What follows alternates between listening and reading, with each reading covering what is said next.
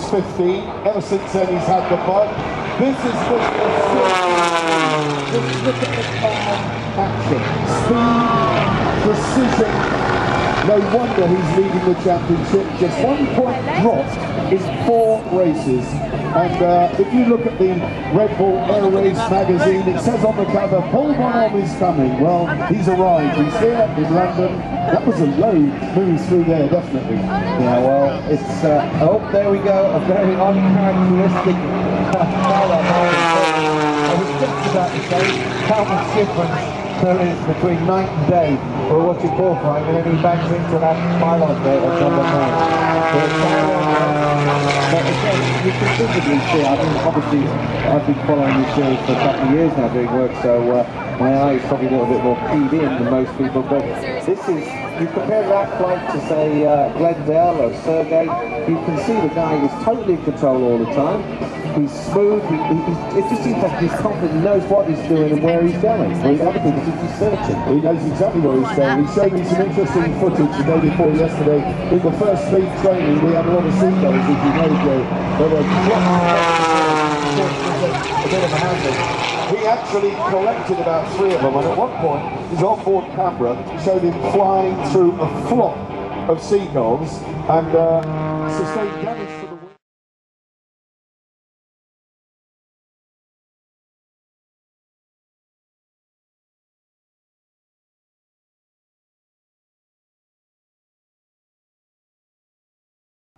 To run this race is a testament to the regard in which the Red Bull Race World Series is held by the City of London.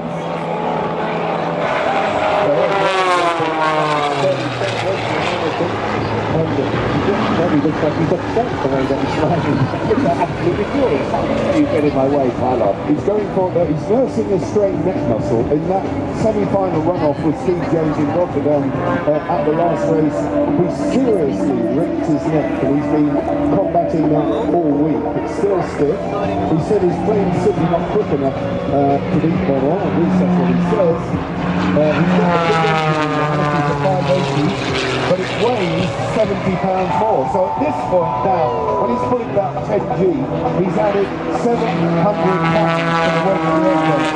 And he said it's a bit less to pull through a can't show. But he's optimistic. We had a good run-off with Steve Jones, lost out by 3/100ths of a second in Rotterdam. Yeah, he was unlucky. And actually, most importantly, it's the way his season is coming along. Because if you look, in Detroit he got a 1st place. Now, not so good in Abu Dhabi, he was actually 4th. But, sorry, 5th. Then he went to San Diego, he got a 3rd place.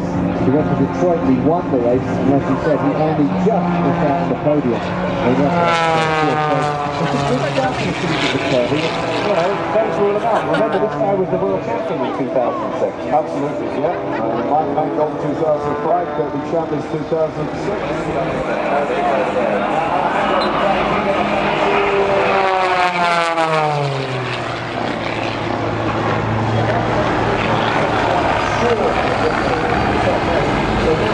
Really desperate in this race, and he's confident that he knows he should be back at the top.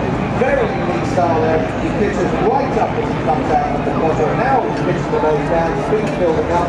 Good time for him to come into this. But this is where it's hard to come back towards next stage, and he's through it safely. Here's the lead, level 1 again, back up the course.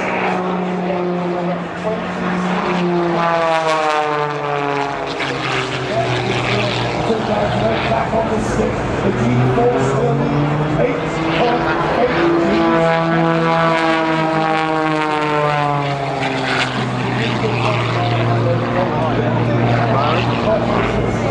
Direkt rond de afgesloten.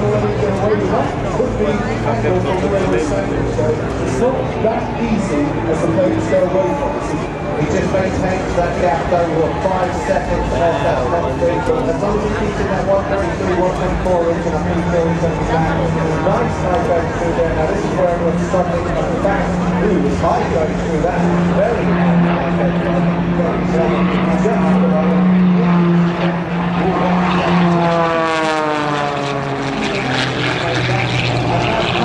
a 125.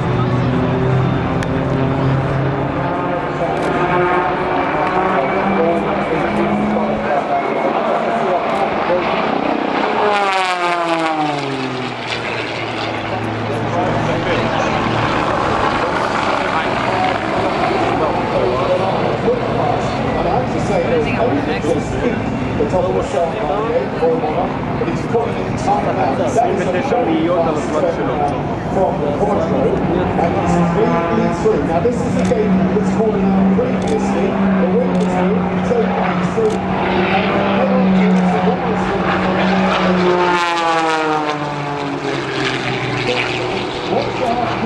What's the G-force?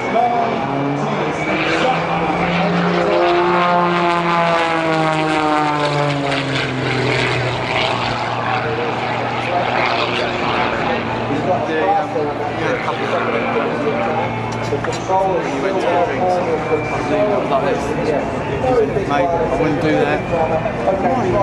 It's really bad. That one's got pretty stuff on. Getting it together.